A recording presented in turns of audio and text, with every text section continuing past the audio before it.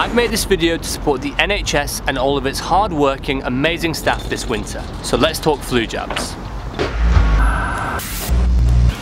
I'm going to tell you everything you need to know about flu vaccines, but this is not a normal Abraham the Pharmacist video. It's like a journey video, but you'll see. Please share this video with friends and family because you could potentially save a life. Flu and influenza are the same thing. In the UK on average it kills 8,000 people per year. Last year it killed 15,000 people, which is why Public Health England collaborate with me to spread the word. Now flu isn't dangerous for everyone. For healthy adults under the age of 65, it can be a very unpleasant illness which lasts a week or two, with symptoms like extreme tiredness, weakness, chills, fever, joint pain, and many more.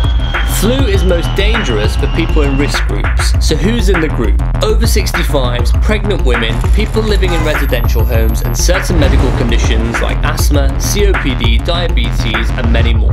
The full list is in the description below, which reminds me, it also includes children, but why children?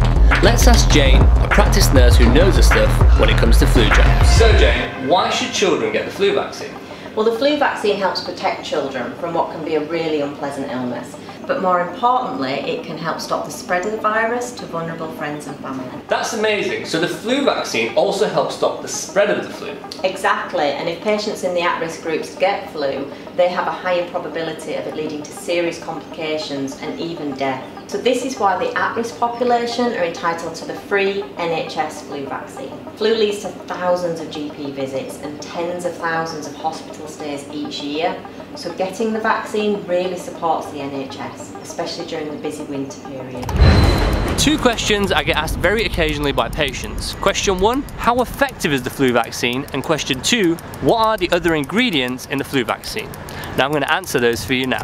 The truth is the flu vaccine works better in some years than others. Across all age groups in 2015 to 16, the vaccine prevented 52.4% of flu cases, and in 2016 to 17, it prevented 39.8% of flu cases. The flu virus changes, and it's very difficult to predict. Now because of this year there will be two different types of flu vaccines for patients. So let's see what they are. So those aged 65 and over will be offered the trivalent flu vaccine, which protects against 3 strains of flu. It also contains something called an adjuvant. Now if you're thinking, what's an adjuvant? It basically helps strengthen and lengthen the immune response to a vaccine, and these have been shown to work better in older adults.